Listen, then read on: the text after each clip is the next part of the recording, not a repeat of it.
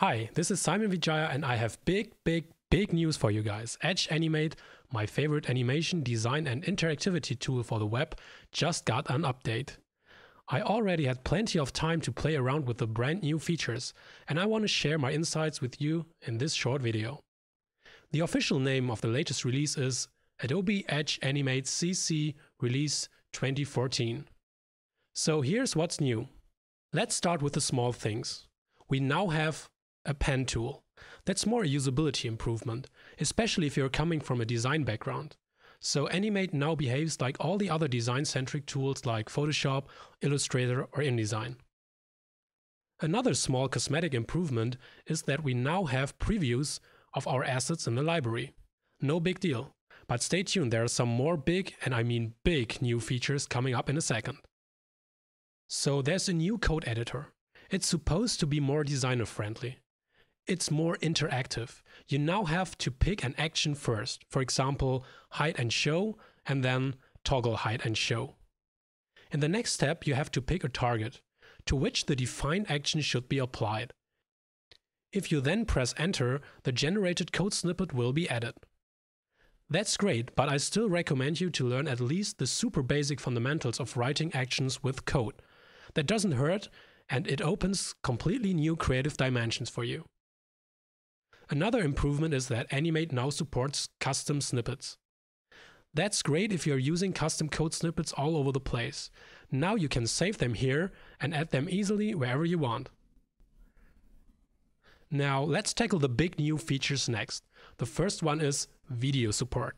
Animate now fully supports HTML5 video within the authoring tool. So no more custom JavaScript voodoo needed anymore to integrate videos into your compositions. Just use the new Video tab in the Library panel to import videos. Don't forget to encode your video to MP4 and/or OGG so all browsers get what they want. Animate handles the rest for you. Now you can simply place a video on the stage like you would do with an image or symbol. There's also a new section in the Property Inspector for videos. Here you can activate, for example, autoplay and controls. And you're ready to go. Launch it in the browser and you will see the result. And by the way, that's the teaser video for my next project. And yes, Edge Animate plays the leading role again. But that's another story. The next new feature is copy and pasting vector shapes directly from Adobe Illustrator.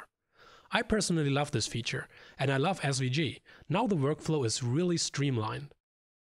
The way Animate places the SVG is still not optimal if you want to interact with the SVG content, for example.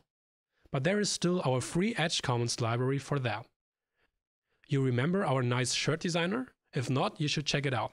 SVG is more powerful than you expect. And last but not least, there's Spritesheet support. Here's a short demo. Let's assume we created a simple Spritesheet in Photoshop like this.